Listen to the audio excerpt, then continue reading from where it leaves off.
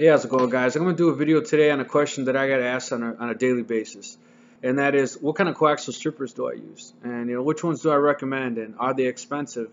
And is this something that you can readily available buy in a retail store, or is this a specialty order item tool? That they're going to have to wait forever to get.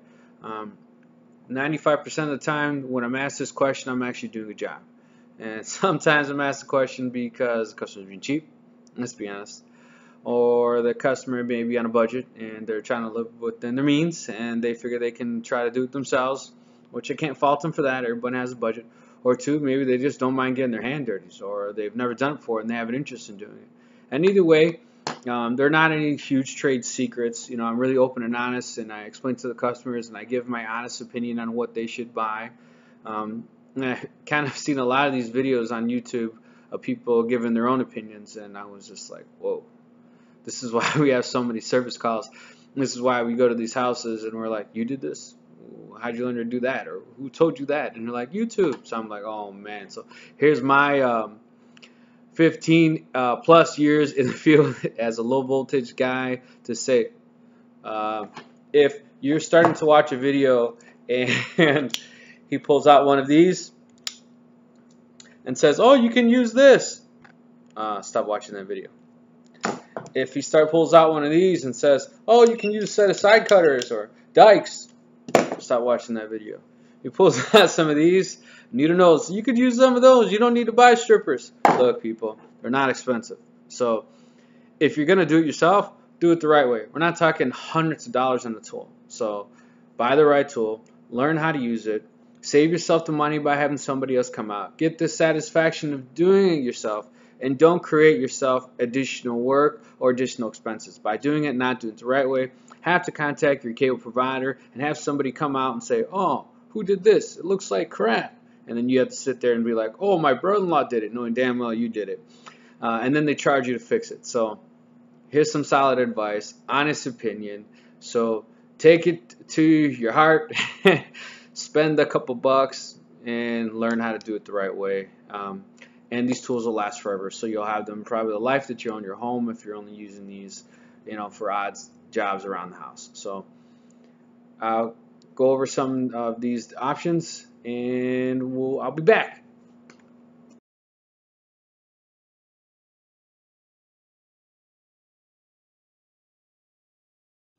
Okay, so my first recommendation, or what I personally use, is the Jonard UST-500s. That's these bad boys right here. Here we go. See that?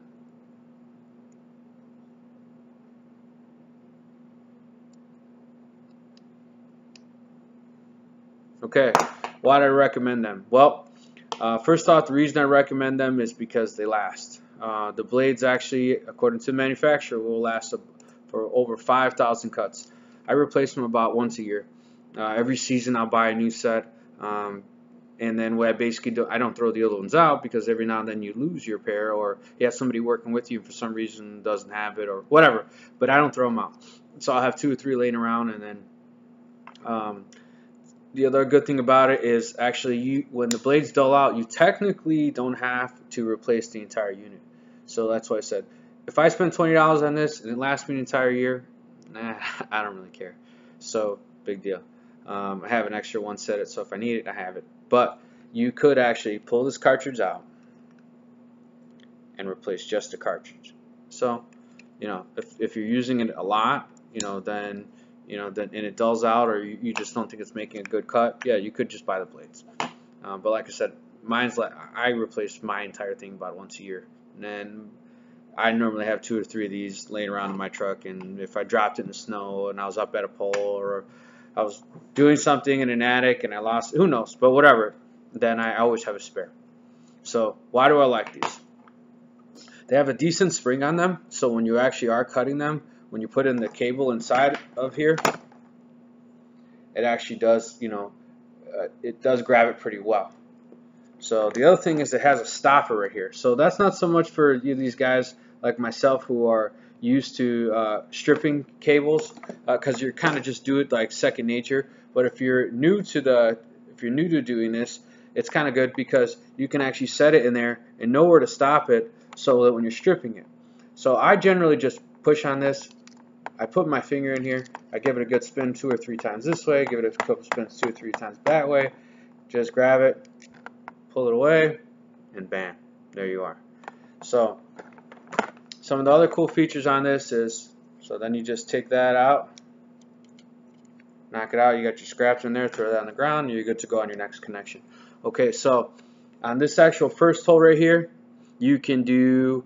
Here you go. You can actually do RG6, RG59, and RG11. If you want to do RG11, you have to take this cartridge out and flip it the opposite direction, but you can. On the second hole, you can actually do a round cable or network cable, and this on top right here is adjustable, so you can raise or lower that blade that's inside there. You see that little blade in there? That's what that's for, like a tensioner. All right. And the third, you can actually cut all different types of cable. And then the very last one, you can actually use it for 4 or 6 pair flat cable. So, so this actual tool will be able to do basically anything you really want to do in your home. Any kind of coaxial cable, any kind of networking cable, any kind of phone cable. It's like an all-in-one universal stripper that will last. So where do I buy this tool? I buy this tool actually personally at Fry's Electronics, which is local to me. Okay, and I pay a whole whopping $13.99. Ready, people? So don't be cheap. So yes, it's $13.99. So if you have Fry's Electronics and you're walk in, buy it, you're good to go. If you don't have Fry's Electronics, in the description I'm actually going to list a link to the manufacturer. You can put in your zip code. It'll tell you any authorized dealers or retailers in your area. You could buy it there, or you could order online. If you have a job you need to do today and it's not available to you, so I have options. 2 different actual strippers that I would recommend that are available at Home Depot, and Home Depot's everywhere nationwide, so anywhere. So one other thing is that keep in mind this thing is pretty much on my tool, either my tool bag or it's in my tool pouch. Rain, shine, snow, and the blades hold up. They actually don't get really rusted out. I used to use a lot of Ideals, and that would be the problems I'd have with the blades. The strippers work awesome, but the actual blades would rust up on me quite a bit, and then they'd get dulled out because they're actually rusting. So, and I understand if you oil them, blah blah, there's whole that argument. But let's be honest. When you work in the industry and you work in the field, rain, shine, or snow, just like a mailman, there's no excuses. So you're working. So it is going to get wet. It is going to get full of dirt. So I just felt that these blades are a little more durable. And I like the fact, just how it felt in my hand, the comfort zone. I like that it actually had this loop in there.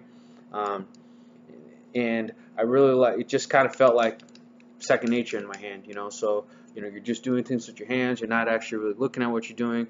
The tension on this spring is really well. I've actually had some others that I bought, and that spring popped out. So the spring pops out, then the whole thing doesn't work anymore, and it's trash. So be careful also with some that look like this. They sell some of these on eBay or Amazon. Just because it looks like this doesn't mean it's actually going to work as well. So like I said, it's not expensive. So just buy a legit one, not a knockoff one, and you won't have any problems. So I don't have the actual 2 other strippers with me that I'm going to recommend. Have I personally used them both? Yes. I lost mine, or whatever reason I didn't have some, or I needed an extra set. I have used both, so I'm going to list them in the order that I'd recommend them. They both work well, but there's pros and cons to everything, so I'll go over those as well. So I'll be back.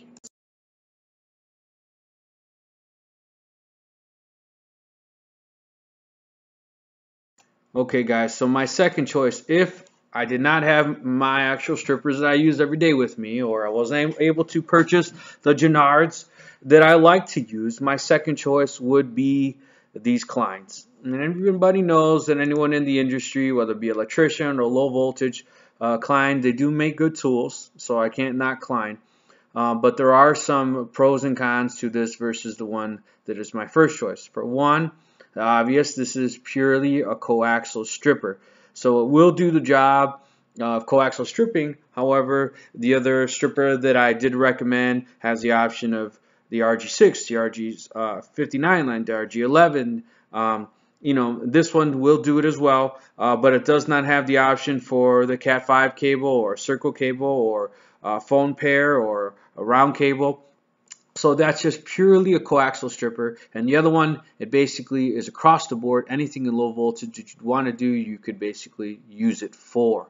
So if I did not have my strippers with me and I needed to pick up a pair and I was to walk in Home Depot, these are the ones that I would buy. Now, why do I not have these as my primary strippers, other than the fact that they obviously only do coaxial cable? One is the tension.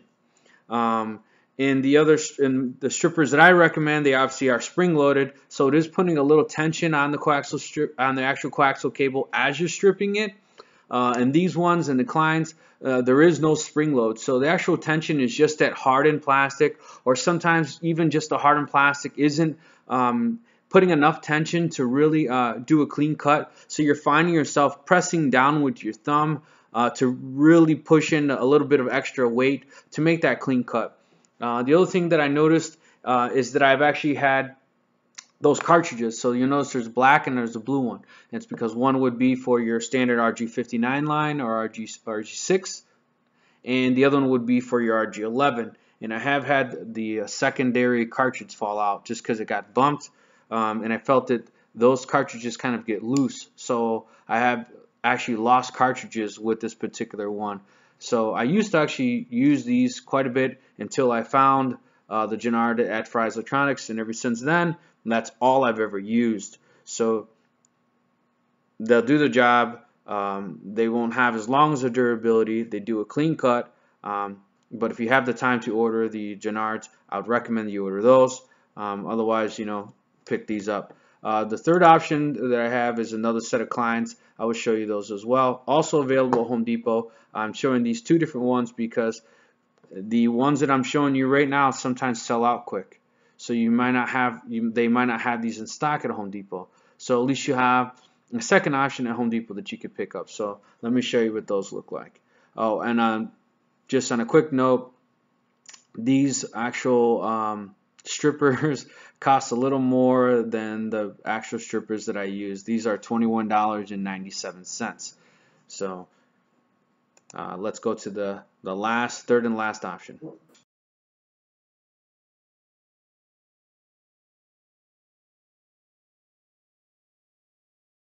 Okay, so for my third and final option are these Kleins. The model is VDV110-061. These are purely only coaxial stripper. This will not cut RG11. This will only cut RG6 and RG59 line. Will it cut the cable well? Yes, a good clean cut. The blades may not last as long, but it is $12.97. It is spring loaded for the tension. I have seen also where you have to press down at the end of the black, kind of with your index finger to add a little additional tension to make it a clean cut or cut all the way through. So in a bind for $12.97, I guess if it's a throwaway tool or a spare tool, not a bad deal. But if I was going to be making a ton of connections or you have to use this on a regular basis, I would not recommend this. But like I said, it does do the job. It does make a clean cut. Just the durability is not necessarily there, and you may have to apply a little additional pressure on that black part to make a clean cut or cut all the way through. So there are my recommendations. Alright, so you made it to the end of the video. So I think you can now have a clear understanding of why I recommended the strippers that I recommended. Pros and cons to all of them. So if you're in a bind, you need a set of strippers, you know what you got to do, right? But if you have the option to wait or get the ones that I recommend, I highly recommend that you do. So you may be saying, okay, you know what? I know you showed it briefly, but how do I strip the cable again? So let me show you really quick how to strip the cable. And I'm also going to tell you, now when you're looking for a cable, you're going to see an indoor cable for your home, right? You're going to see RG6, you're going to see RG59. RG59 was originally made for analog cable or antenna, so don't buy it. Don't waste your money. Buy RG6. Only buy RG6. Okay, now you're going to see different shieldings. You're going to see dual shield, quad shield. Those shieldings are just how many shieldings are literally over the coaxial cable, so you don't have RF leakage or interference of all the lines being together. If you have 50 lines that are tied together like this, then worry about it. If you have one line run into your bedroom and you installed in that same wall 2 phone lines, 2 network lines, 2 cable, you're not going to have a problem, okay? That's for more commercial install that you're going to have a ton of lines together and you're just worried about causing interference because the lines are all zip tied together. So standard RG6, you're good to go. Inside, if you're going to do it outside, they do have plenum, which would have something to be a little more durable from the weather, or they have flood cable, which has like a silicone type caulk inside to keep it from getting water inside of it. So when it comes to fittings, you're going to have your twist-on fittings, or you're going to have crimp fittings or compression fittings. Only buy compression fittings. I'll also go over what tools to buy in another video on how to put those fittings on. So again, this is how you actually do this. Strip it. You take your stripper, you open it up. You got your little guider right there. That's where you stop where your line is. So you add it up right there. Strip it 2 times forward, 2 times backwards. Pull it off. You're done. And then you just take this foil and you pull it back at all your braiding. You can use a pocket knife or your finger. You're just stripping this back.